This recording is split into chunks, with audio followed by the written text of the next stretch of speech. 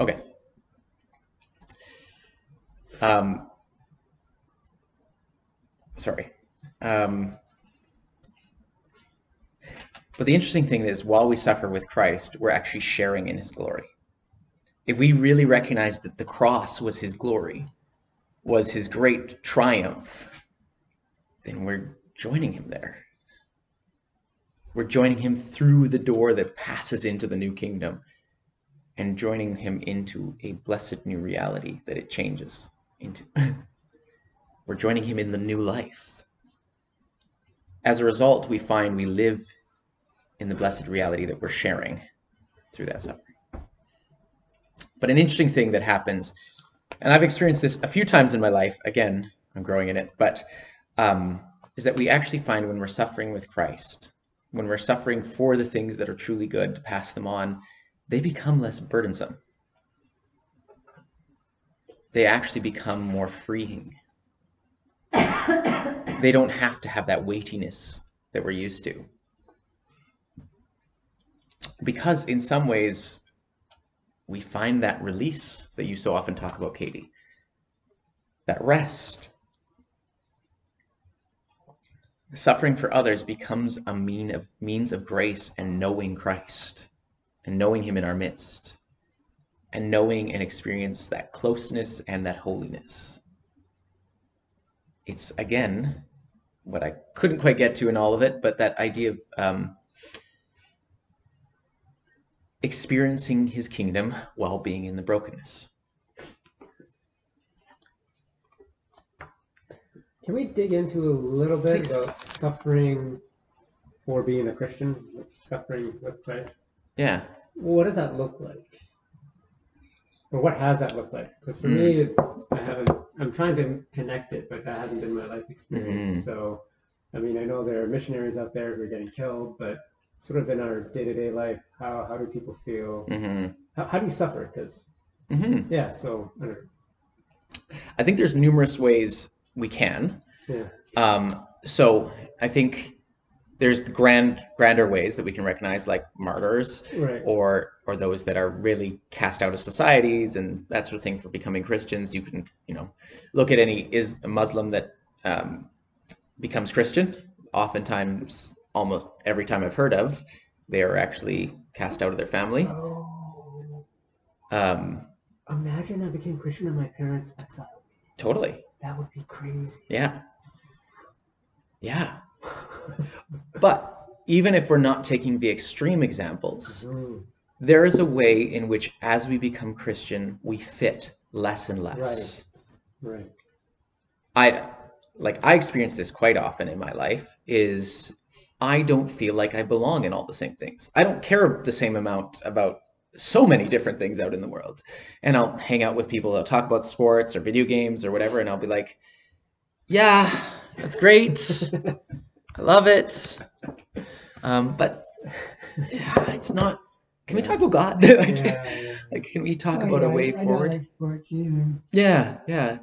Like, I always change the channel to something else. Yeah. But I welcome that rejection now. It's like God's redirection, God's protection. Right. I feel that the more I'm coming into my faith, the less and less people are in my path. And I'm happy. I've just been pulled in too many different directions. Yes. And it's so nice to be able to focus on God's will for me. Totally. Yeah. And that's the interesting thing about not belonging, but belonging. Because it's kind of like we're persecuted by the world, but at the same time, Jesus talks about in the Sermon on the Beatitudes is, yours is the kingdom of heaven. Yours is the kingdom of heaven. At the same time, you're not belonging in the world. At the same time, you're experiencing otherness in the world.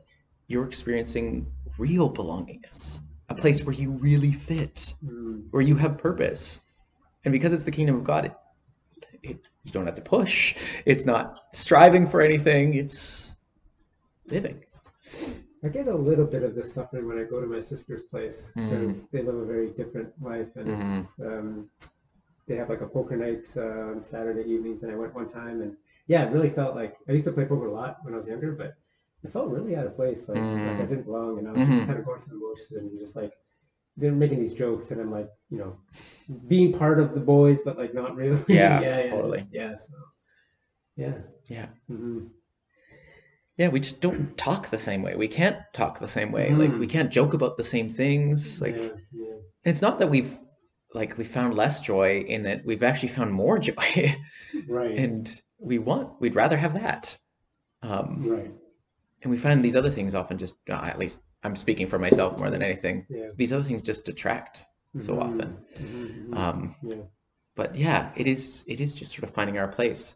And I think one of the other parts of it is that we're often scared of the persecution that we actually avoid it so much sometimes.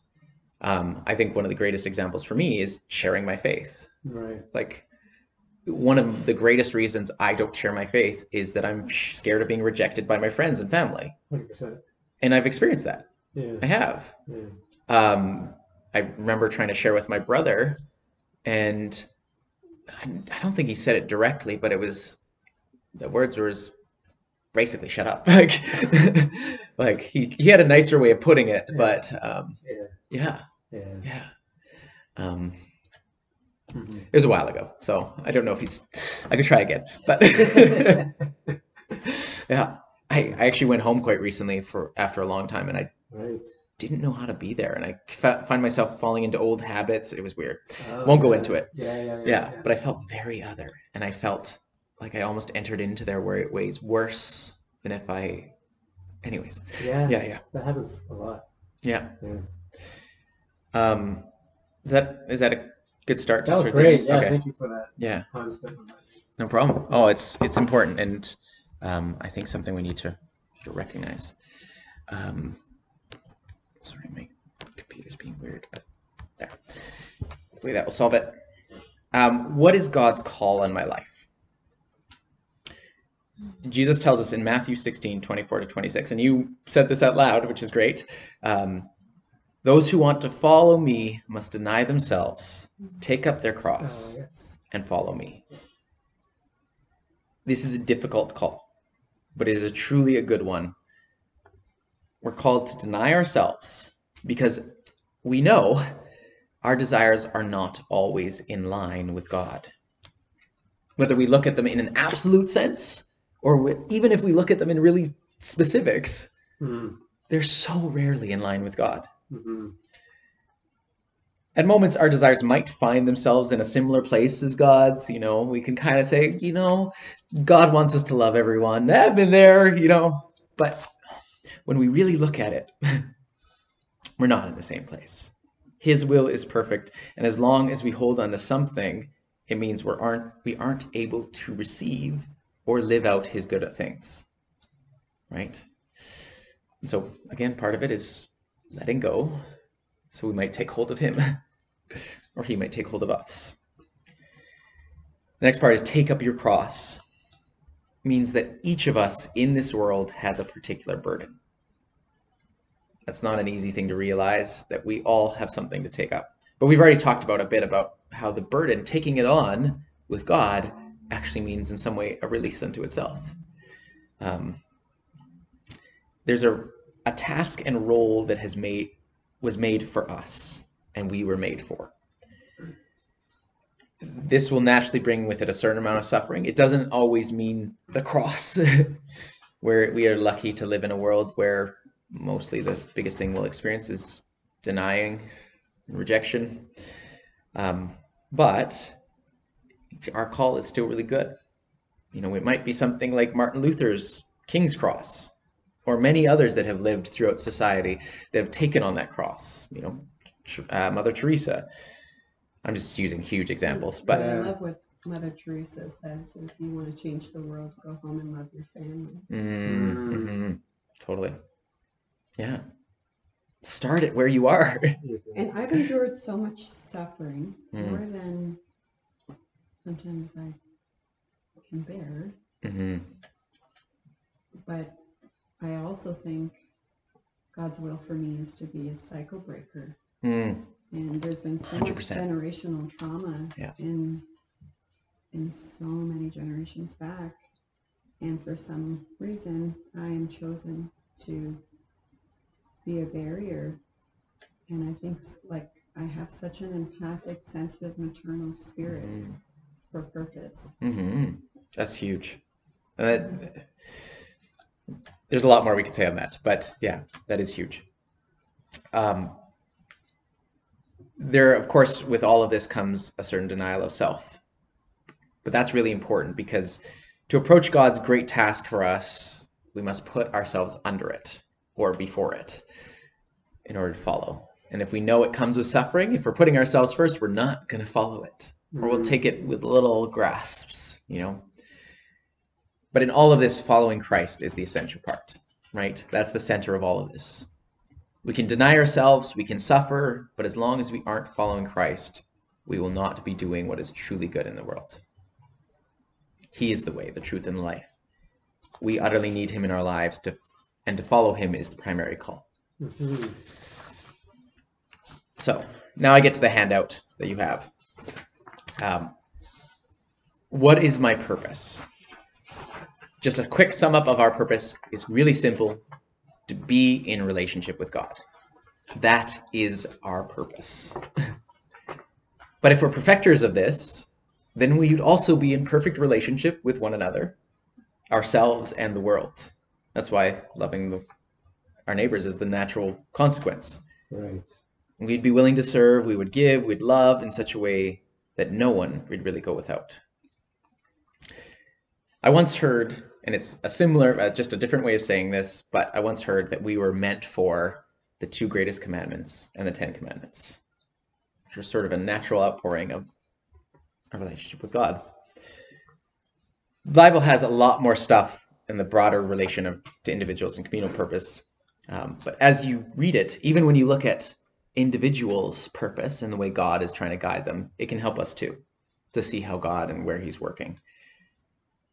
The other thing to walk in tandem with that is to discern how God has already been moving in and around your life and how he's been shaping you. So that gets in, now we're into sort of the discernment. How can I see what God has been doing in my life?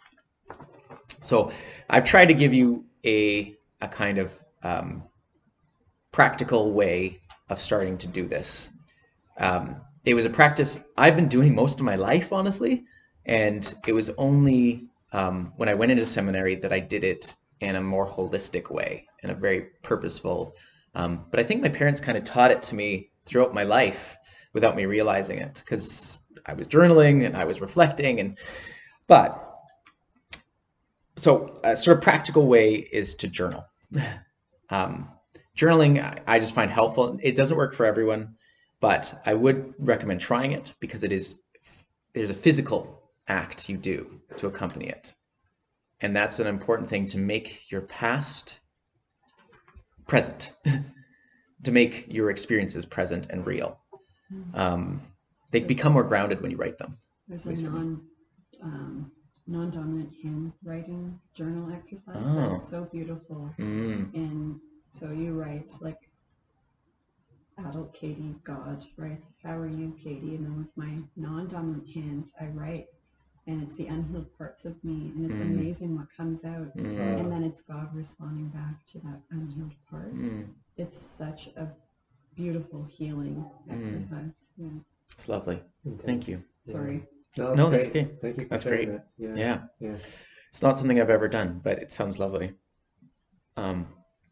In some way, that's a practical way of making your prayers present, and so it's great.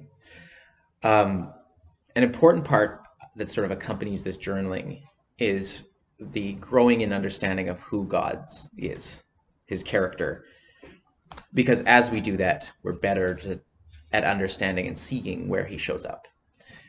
Just the 2 best ways of sort of seeing 3 best ways of seeing where God shows up is the Gospels.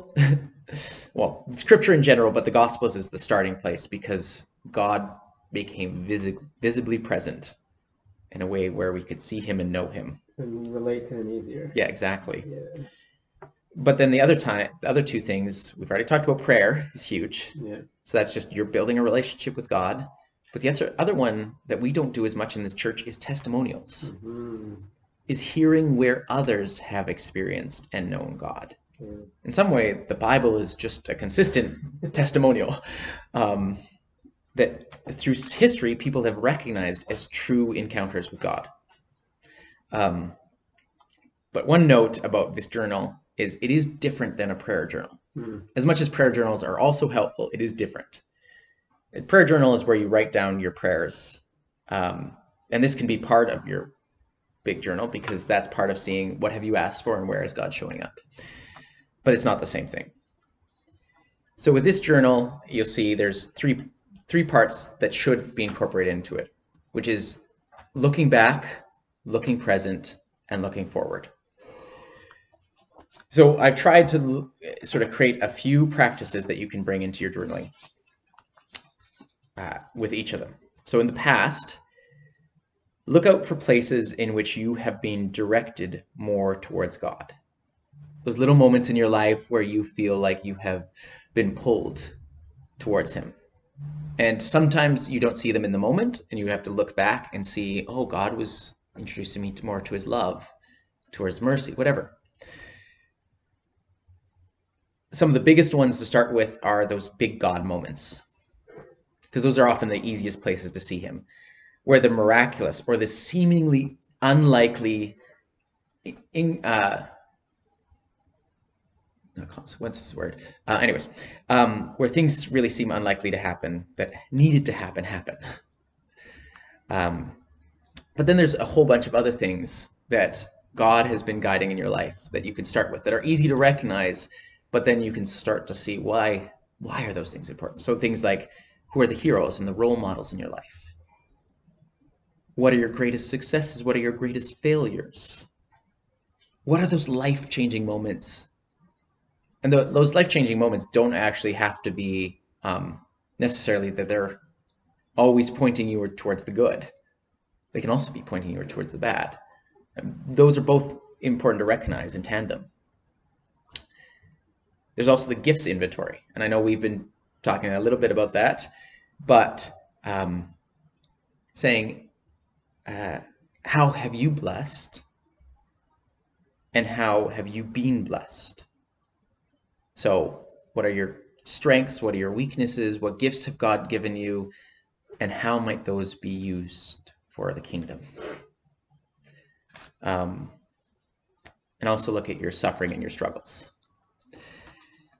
Because those are often points where we are either experiencing our own resistances or where we're experiencing resistance on the outside. Sometimes in culture, sometimes from God. And so it's important to know and discern, where is this struggle coming from? Present. Reflect on what you have been experiencing. What God could be doing in that right now to strengthen, inspire, or correct you. What is he doing right now, and how is that guiding you? Who has he been bringing into your life? And this is important to look at in two ways. First, who has he been bringing in your life that is serving you, that is helping to guide you? But then who is he bringing in your life that you too might help to guide and serve and lift up? Same thing with people. What situations or places has God put you in? So it might be home, it might be community, it might be work. And how can God's kingdom grow in that place? There's some other big ones. What have you been learning? What have you been led to in prayer? What common themes or things are coming up? This is more like intellectual sort of ways God has been guiding you.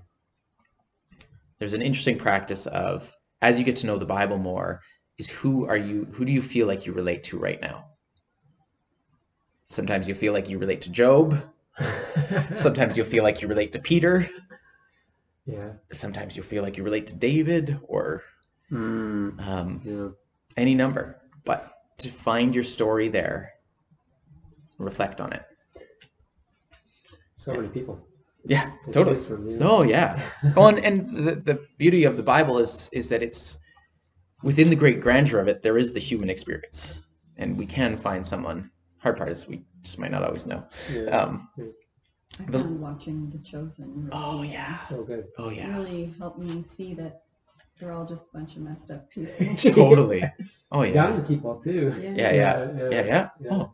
Yeah. There's one last exercise that I just want to talk about quickly because it's one that I've known has been really helpful for many people. There's an Ignatian exercise that is called desolation and consolation. The idea is that you at the end of your day, you reflect back on your day or your week and see what things have led you closer to God and what things have led you further away. And realize how that has led to consolation, which is closeness with God, which is closeness to all the good things, and that further away, which leads to desolation, which leads to those feelings of heaviness and loss and distance. Sorry? Guilt. Oh, totally. Yeah. If you want to look it up more, I haven't gone into all the detail, but I get a lot of survivor guilt. yeah, totally. Yeah. Like I don't deserve good things. Yeah.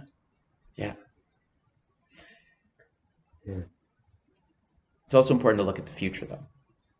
So what passions or dreams has God placed in your heart? Hard part to ask that is, are they from God? Right. And the biggest way to sort of determine that are those passions leading you closer to Him and leading others with you closer to Him? Mm-hmm. Even within that, they might not be currently. So there's another question you can ask is, how could your dreams and passions live into God's hope for you, humanity, and the world? So they might just, it might be a small, minute trajectory change, but oftentimes God has planted in us passions and joys that He wants to use. I keep hearing about this movie, Chariots of Fire. Oh, yeah. I haven't seen it. Oh, it's great. Yeah. It's about these two runners, and essentially one is running. It's an old movie, isn't it? Yeah, very old. Yeah. One of the runners is Christian. It's how does he practice his Christianity in the midst of it, and it's right. How can running be a passion that God is placing in your heart to fulfill His? Totally. Right? Yeah. I fell asleep in it, I'll admit, but even what I saw was like. What I remember is, Part of my childhood trauma running. Oh, really? Oh, right. I was on a Canadian, I was on a national track and field team. Wow. We used to travel all over the States. Yeah. And I had 7 knee operations from 11 to 18 from too much, too young. But my brother had the Canadian record in the 1500, the 800. I had the Canadian record in the 1500 meters speed walking. And I only did it to get a 4th medal, but I'm talking about like all under the age of 12. Like it was ridiculous. Wow. What we did. Just push these two hard. There's a time and a place, and we don't always realize. The other things to realize about our future is it's not just about dreams. It's also what fears are we holding on to. Because that can shape how we look at the future. Yeah. How do they get in the way of you living out God's hope and living out faithfully? I have such a fear of the rug being pulled out from underneath. Like this is all just a make-believe and suddenly the reality is going to set in and it's all been a lie. Yeah. I hear that. Yeah. And the harder part is that as we grow in our faith, we get more dependent on it. But we also can begin to realize that it's more than just a rug. Right? I find great comfort in listening to God tell me that I'm right where I'm supposed to be. Believing it's new for me. Yeah. There's a lot of to be able to just rest and enjoy where I am without having these high standards that I have to do all this to deserve to be where I am. Right. There's a big relief in that. Yeah. That directly gets to the last one part of that is, what would it change if you had faith that God was leading all things in your life for good? You can relax. Yeah, Yeah. it's a whole different reality. Yeah. So discerning this life narrative with God will help you understand how God has been patiently affecting your life to point you towards his purpose for you. Do you have time if I tell you a bit of my story? Yes. Okay. Yes. So Sorry, what time is it? it's 1:47. Yeah, good. Just have a bowling Good. party at 3. Good. Nice. Okay. So, like I said, I've done a lot of this, and I still need to do more. But one of the big things that happened in my early childhood was that I lost my hearing completely. I had Q-tips in my ears, and a child came up behind me and punctured both my eardrums. And the interesting thing was that I actually forgot about all of this. For most of my life, I don't know if it was a trauma that I just ignored and forgot about, but it had been something that just sort of disappeared in my life. One day, not long ago, I had, this was while I was still an actor, I had a dream where silence fell on the world, and it felt so real that I couldn't help but write it down. Yeah. I happened to go to a film pitch meeting, and I was hoping that I could find a part as an actor. But I as people were speaking, the dream developed into a story, and so I shared it, and people were so excited about it, they wanted me to produce a film about it, to write it and produce it. And so I started telling it, and through this, God led me to keep telling the story and keep telling the story until one day I'm being interviewed for it, and it suddenly clicks, and I said, it came from an actual experience. And it was weird because I suddenly came to this realization, and so I call my parents, and they tell me this story, and they tell me how I went into the doctor. I go into the hearing doctor like every few months, and every time I went in, the doctor would say, your child has about a 50-50 chance he will regain any hearing. Any hearing. The only hope we have, the only reason it's 50-50 is because he's so young. If he was 5 years older, 10 years older, I'd give you a 98%, And I'd come in a few months later and I would have regained some hearing. Just a little bit. And then the doctor would say the same thing, 50-50 chance. And again and again and again, I just kept regaining hearing. And it took supposedly about 1.5 years until I would regain all of my hearing. Now, if you acquire all that, 50-50 chances, what is the actual likelihood of all of that? Right. It's immense. But after that, I started looking back on my life and seeing how my voice and my hearing has been so essential to who I am, to how I relate to others, to how I share stories, to how I love music, to how I love storytelling and listening to stories, that if I didn't have, my life would have been drastically different. And so there's this slow work of sort of realizing that God had a purpose for that healing, had a purpose for giving me something that I didn't deserve. And so that led me actually to here to some degree, is the big question of, okay, God, you have given me so much. How do I give it back to you? Why do you say you don't deserve? Oh, because it was in some ways my fault that I lost my hearing. It was a pure gift. No, it was like, yes, there was the stupidity of the child, but but I was stupid too. Who goes around with Q-tips in their ears, running around the playground? You're just asking for, I could have tripped. Yeah. Like if any adult looked at me, they would have been like, "Stop it." No, totally. Okay. But nonetheless, yeah, God just gave it to me. And there's so many things that God had given me that I kept looking back and seeing them as immense gifts. I was bullied, like I talked about, but my parents were such a strong foundation for me that it didn't matter. I knew love and I could share it. So that love consisted out there. And so even when my parents got divorced, I realized that there was this strong love that overcame even that. That like that brokenness, that loss, that bullying didn't need to be the love I rested in. There was something so much more grounded and full that I could live into and change lives. I Throughout much of my life, the church has been a sanctuary for me. You know, whether it's times where I've been bullied, where I didn't fit in, when I've been coming to another country, like I traveled in Australia on my own and often alone, quite literally. And I find there are people that didn't know me willing to open up their doors, invite me in, and it was just amazing. And I consistently find this family bigger.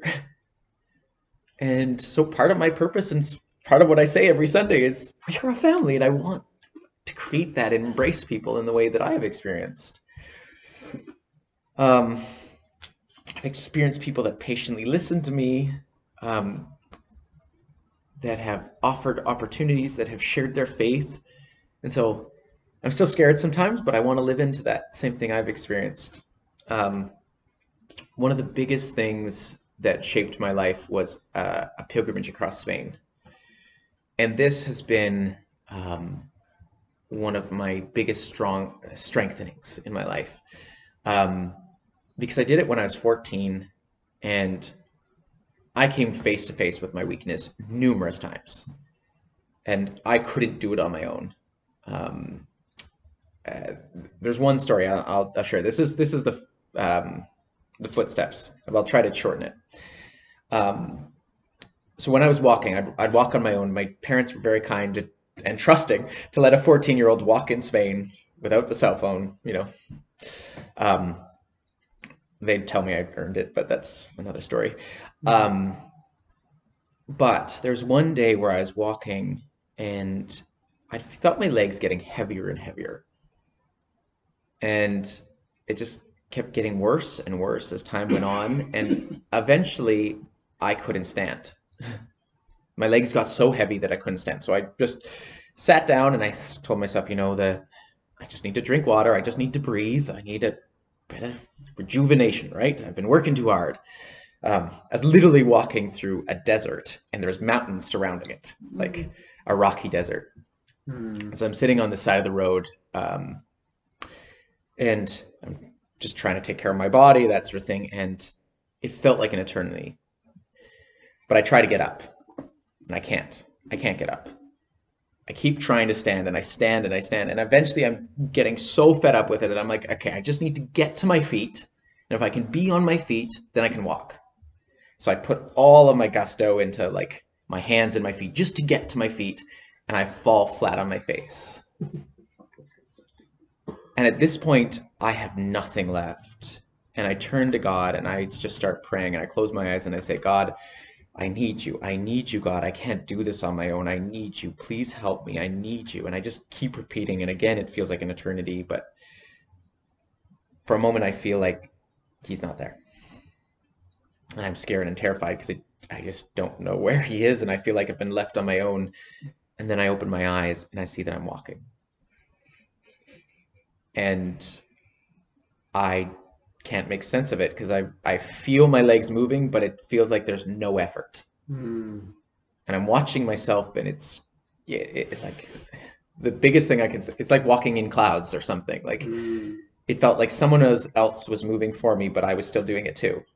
And I get all the way to the hostel. I fall asleep there, and I sleep for 16 hours, and I wake up, and it felt like nothing had happened. I felt I was completely rejuvenated.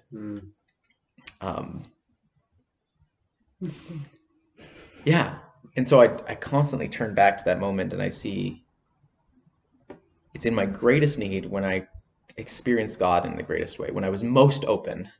Such a formative time in your life too. Totally. Yeah. Oh yeah. And that only gave me strength for high school. Like that was a huge formative. So every time I had a question, you know, it wasn't that I had an answer. It was at least that I knew someone was guiding me along the way.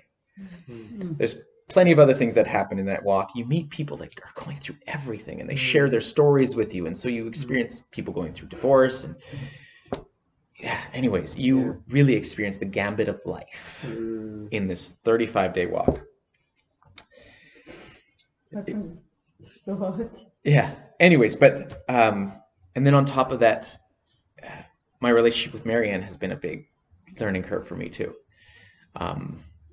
because I could exist to some point separate for a long time, and I kind of did exist that way. If I'm to become completely honest, with most of my life, I had good friends, but I never felt like I had great friends. A few maybe, but my relationship with Marianne kind of really changed that and really forced me to open my heart. And that actually forced me to sort of open up my heart to God more too. And there was a way in which I was sort of rebelling against God in that phase.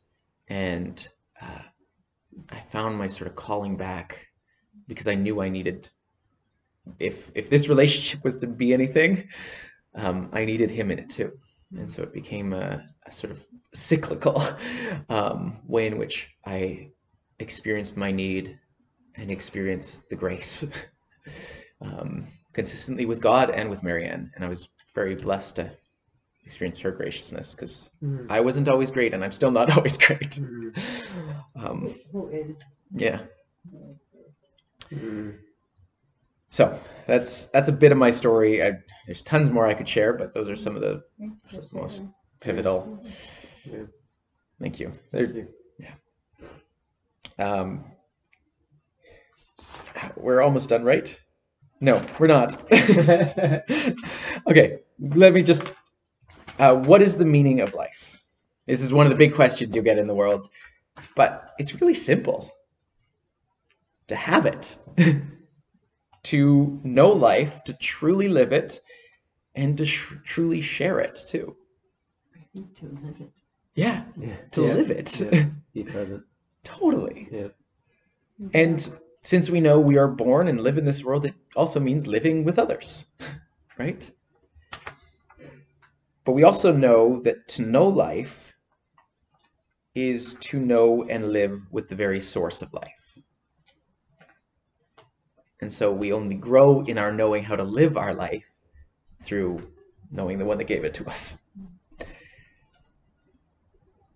But just because a lot of people think this, life is not some great big test that we need to somehow prove ourselves to be good enough.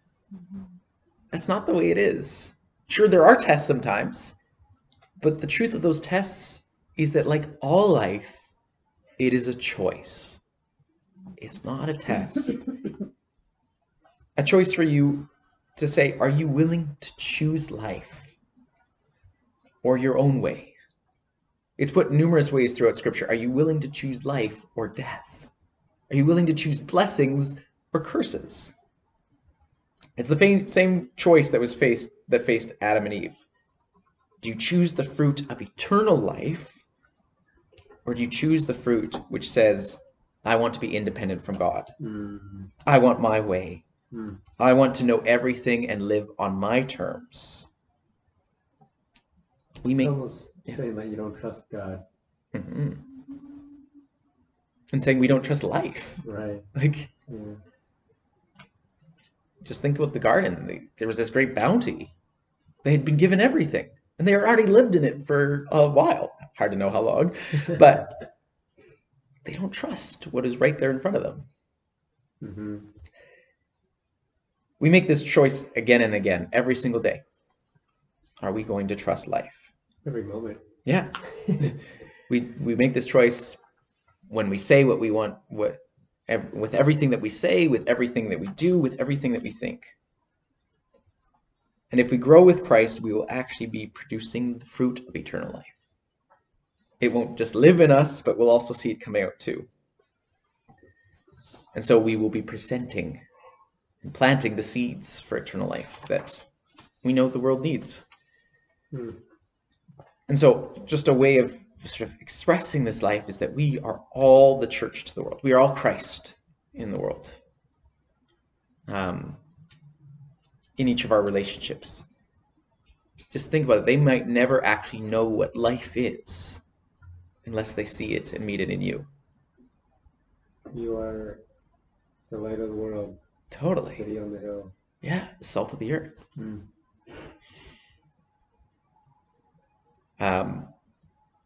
we can all tend life at one stage or another. So if you think about just planting in this, you might plant a seed, you might water, you might prune, you might harvest. But the important part is that, again, this doesn't feel like a burden, because we must trust that God is doing the growing, right? What Paul says to us. We're also confessors in that we confess our faith. And we've already mentioned the priesthood of all believers. Those are just other ways of exploring what it means to actually live. But is a common question that comes with this is, because it often feels like very big, how do we increase in faith?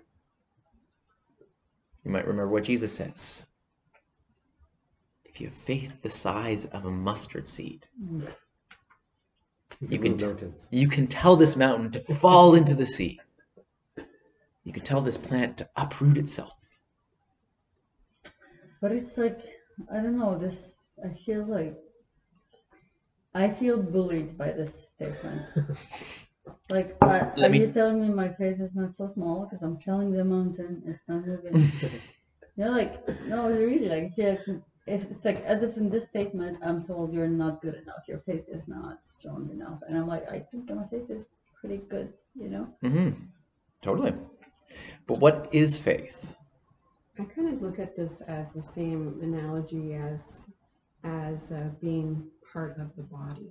That it's a big hand, that it's not all on me. So it's like, it comes down to me like humility. And, you know, if he's talking about the mustard seed as, it's not an insult, it's meaning that it's a big hand and we're only meant to do our part.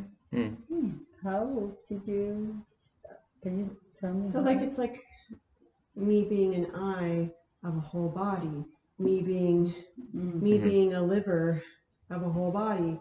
It's like, it's about the hoop that you have to jump through is larger than you think. Right? That it doesn't have to be so hard. We put so much pressure on ourselves to do things. I know for myself, I just put the standard too high. And when I just surrender and it's not all on me, I can relax in it. Yeah. Well, if we just take what faith is for a second, faith is trusting that God is going to enter in and do something. And so, you know, if we are telling this mountain in faith, faith is part of the trusting that it might not happen right now, might not happen tomorrow, but God's going to do something about it. There's oh, maybe that's why there was an earthquake, because I just saw a mountain. Or it might mean that, you know, God is seeing what the mountain for you actually is and how he might work on that. It might be stones at a time, but one of the best examples I can see of this is there's this sort of new practice in the Anglican Church. I can't remember what it's called, but just around Lent, or it's Easter, there's this call to pray for 5 people every day that don't know Jesus. It comes from this one man that prayed for 100 people his whole life. The same 100 people. Same 100 people every day his whole life. He never saw the fruits of it. But at his funeral, if I remember the story right, this might be a little off, but if I remember correctly, they found that list, and 97 out of the 100 had become Christian. Wow. Like, that seems impossible to me. Like, I know my own friend group, but I might be mixing up the story a little bit. He might not have died. He might have, anyways. It might have been less than 97, but it was pretty high. For me, prayer changes me. So when I pray for people that I'm resentful towards or that are sick and suffering, I'm softening my experience to move forward with them. Like, I pray often for my identical twin who's in active addiction, major mental health issues. And when I so when I am encountering her, I have better boundaries, but I'm not, it's like prayer changes me. So Totally. the forgiveness is for my peace, and it's a ripple effect. Exactly. It's a ripple effect to how I engage with the sick. Yeah, prayer is doing many things.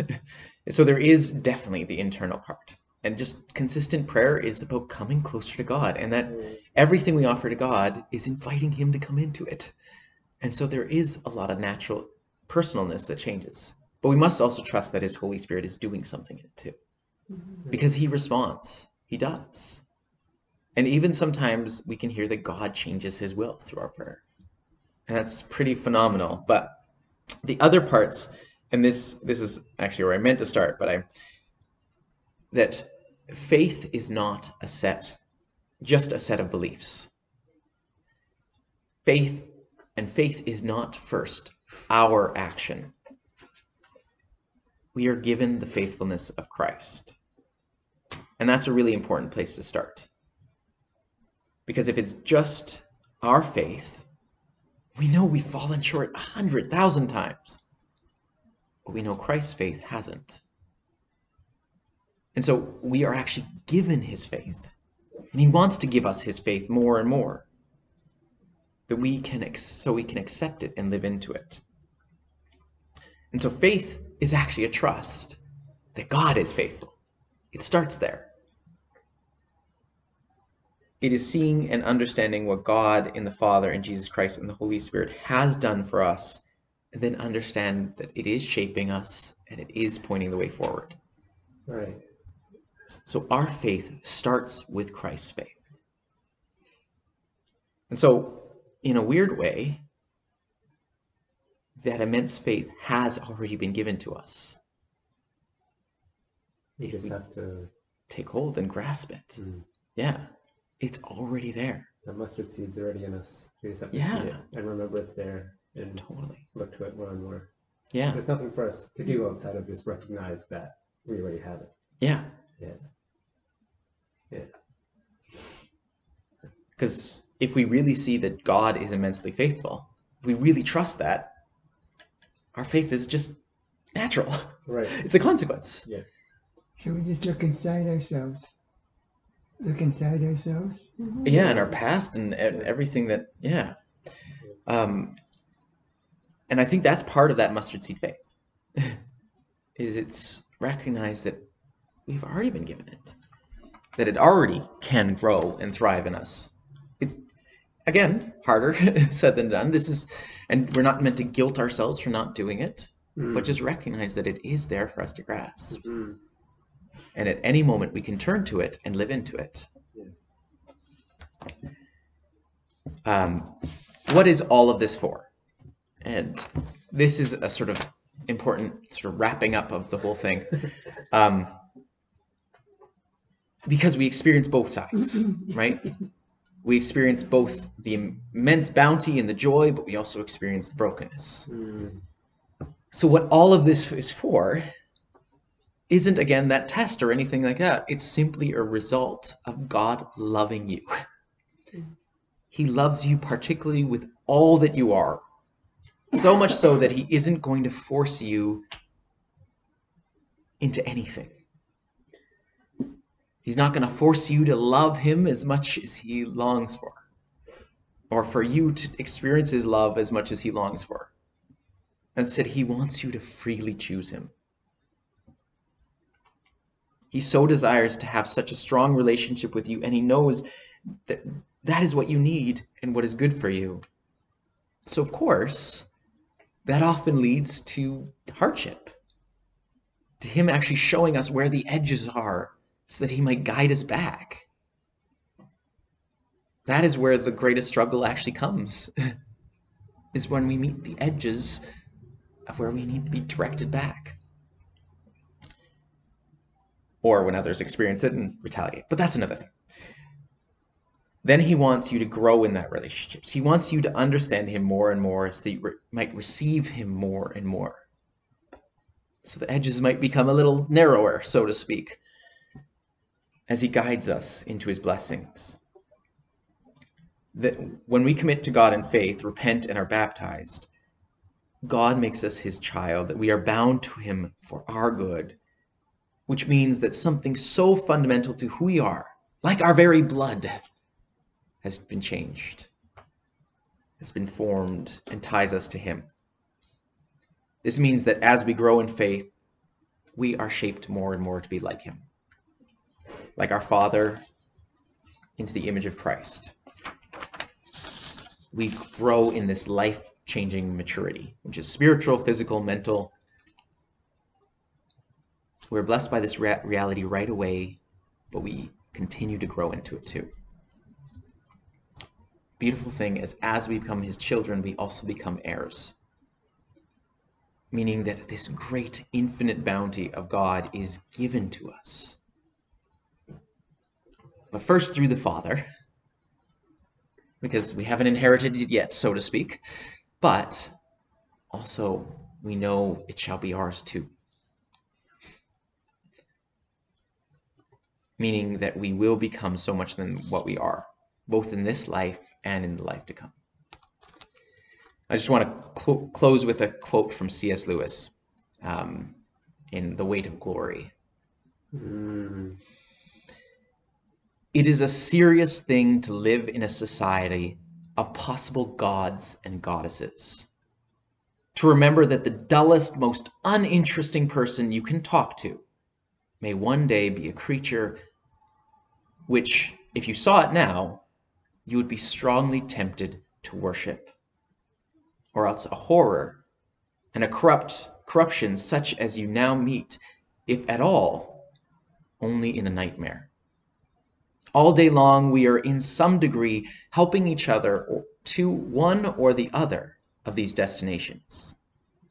It is in light of these overwhelming possibilities, it is with the awe and circumspection proper to them, that we should conduct all our dealings with one another, all friendships, all loves, all play, all politics. There are no ordinary people. You have never talked to a mere mortal. Nations, cultures, arts, civilizations, these are mortal. And their life is to ours as the life of a gnat. But it is immortals whom we joke with, work with, marry, snub, and exploit. Immortal horrors or everlasting splendors. Amen. Amen. Can we just pray, close by praying? Yes.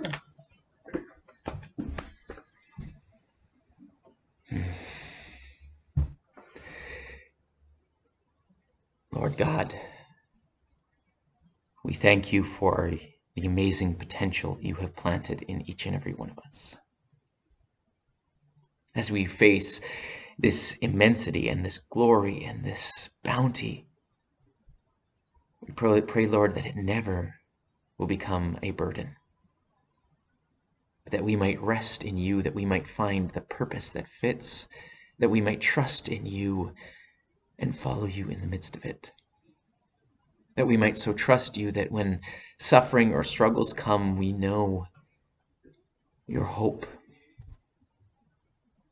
And that we might be shaped into your character. We might have perseverance. Lord God, may we move out in this world as your children, as your image bearers, sharing and living into your bounty so that more and more people might know theirs too.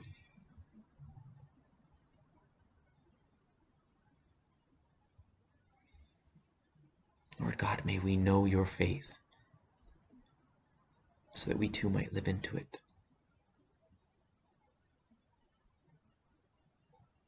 Amen. Amen. Amen.